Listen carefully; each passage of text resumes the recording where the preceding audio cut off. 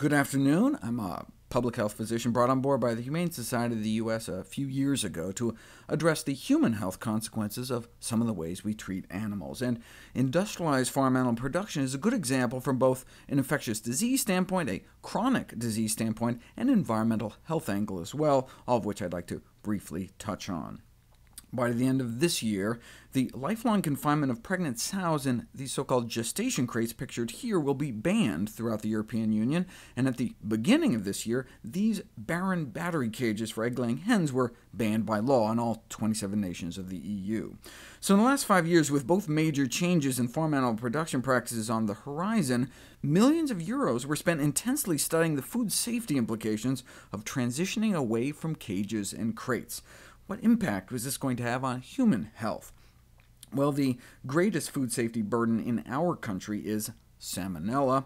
According to the FDA, 142,000 Americans are sickened every year by eggs contaminated with salmonella. That's an egg-borne epidemic every year, the leading cause of food poisoning-related hospitalization, and the #1 cause of food-related death. So what can be done by producers at the farm level to reduce salmonella risk?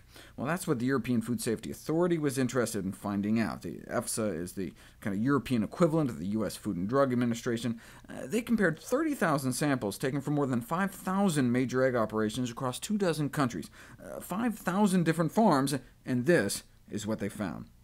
So for the most common type of salmonella in eggs compared to cages, there's a 43% lower odds of salmonella contamination in cage-free egg operation, 98% lower odds finding salmonella on free-range farms, and 95% lower odds on organic egg farms. And this is what it looks like kind of graphically in terms of salmonella risk.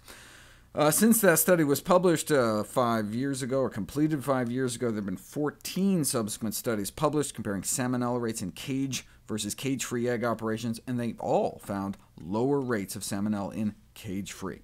But why? Why this remarkably consistent finding of cage operations being so much riskier? Well, the EFSA analysis suggests 3 factors. The higher prevalence in cage flocks may be explained by the fact that these intensive systems have higher risk of being infected due to, #1, the sheer number and packing density of these animals. #2, cages can be difficult to disinfect, and so salmonella has been shown to be more persistent in these cage flocks, where the infection is less easily cleaned out. And #3, battery cage operations breed more rodents, flies, and other disease vectors. And this increased flock risk among the birds appears to translate out into increased human risk. In a prospective case control study published in the American Journal of Epidemiology, among those eating eggs, those eating battery cage eggs, twice the odds suffering salmonella poisoning, white or brown. Eggs from hens in cages significantly tied to illness compared to eating cage-free or organic. This is why it matters where hospitals source their eggs. And this is why it matters where hospitals get their poultry and pork. We feed antibiotics by the truckload to farmed animals. Here's the total amount of antibiotics typically sold for all of human medicine every year. Contrast that to how much it goes to farm animals, mostly just to promote growth and prevent disease in such a stressful, crowded, unhygienic environment. Millions of pounds a year, and now we as physicians are faced with multi-drug-resistant bacteria and running out of good antibiotic options. As Britain's chief medical officer put it, every inappropriate use of antibiotics in agriculture is potentially signing a death warrant for a future patient. Now, such use has its opponents and its advocates. The feeding of clinically important human antibiotics to pigs and chickens just to fatten them faster is condemned by the American Medical Association, but approved by the American Meat Institute. The American Academy of Pediatrics opposed, versus the National Turkey Federation. The American Public Health Association is against it, but the American Sheep Industry Association is for it. The National Academy of Sciences Institute of Medicine opposed, National Chicken Council in favor, World Health Organization on one side, the National Pork Producers Council on the other. Now, to be fair, the National Cattlemen's Beef Association also in favor, along with the United Egg Producers. On the other hand, this practice has been condemned by nearly every medical organization in the United States. Yet industrial animal agriculture continues this dangerous practice.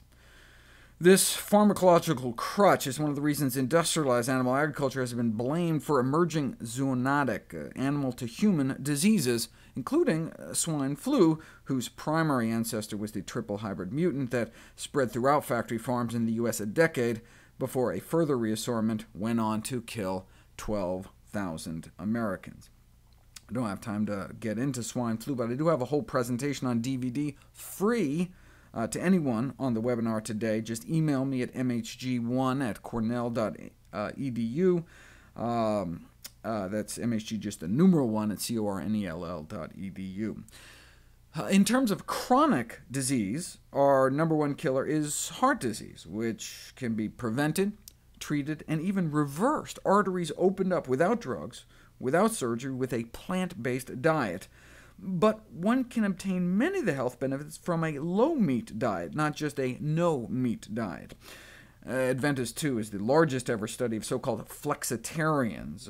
You can see a significant risk reduction just moderating one's intake of meat. In this study, a semi-vegetarian was defined as someone who eats meat on a weekly rather than kind of a daily basis. Not vegetarian, yet associated with significantly lower BMI, lower obesity risk, significantly less diabetes, and significantly less high blood pressure, the latter two top killers in the U.S. You can tell this is an American study because even the vegetarians, on average, were overweight. As you can see, there seems to be a stepwise reduction in risk, though, as one gets more and more plant-based across the board. But I wanted to emphasize that one doesn't have to go all the way to derive benefits from cutting back on meat. The second largest study on flexitarians released data on cataract risk last year, our leading cause of vision loss. You can tell this is a European study because the heavy meat-eating category is defined as basically just a single serving of meat a day or more. Those are the heavy meat-eaters. But compared to one or more of those eating less than half a serving a day, significantly lower cataract risk. Though again, you do see this kind of progressive drop in risk as one takes plant-based eating to more kind of an extreme. But on a population scale, even a 15% risk reduction is huge.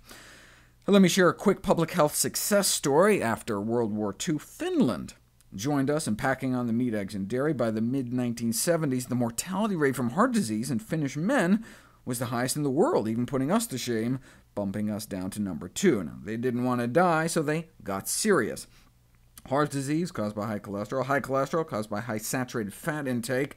So the main focus of the strategy was to reduce the high saturated fat intake in the country. So in this country, that would mean cheese and chicken, cake and pork primarily. So a berry project was launched to help dairy farmers make a switch to berry farming, whatever it took.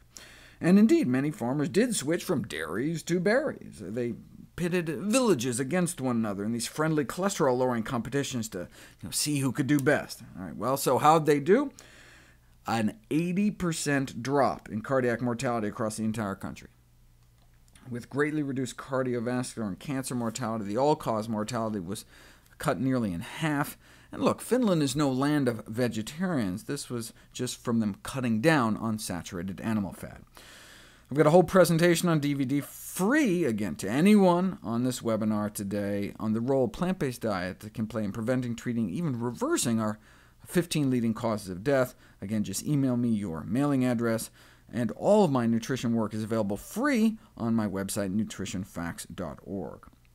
In terms of environmental health, from the proceedings of the National Academy of Sciences, using a meat thermometer graphic to basically show that when it comes to 3 environmental catastrophes in the making, climate change, biomass appropriation, and nitrogen mobilization, by 2050, if we rely on livestock, we're basically screwed, and screwed. But if we instead rely on plant protein, we'd be kind of in the green across the board. So, not surprisingly, some of the world's largest environmental organizations, like Sierra Club, advocate eating less meat, suggesting that a 20% drop in consumption would be like our entire nation switching to hybrid cars. And indeed, Dr. Pachauri, the head of the UN Climate Change Panel, is quoted as advocating eating meat-free at least a day a week, and that's where hospitals can join in by promoting Meatless Mondays, for example. Sodexo launched a Meatless Mondays initiative last year, promoting vegetarian options in 900 hospital cafeterias. 3/4 of which found it easy to implement. There's signage available, big pink pig costumes, you name it.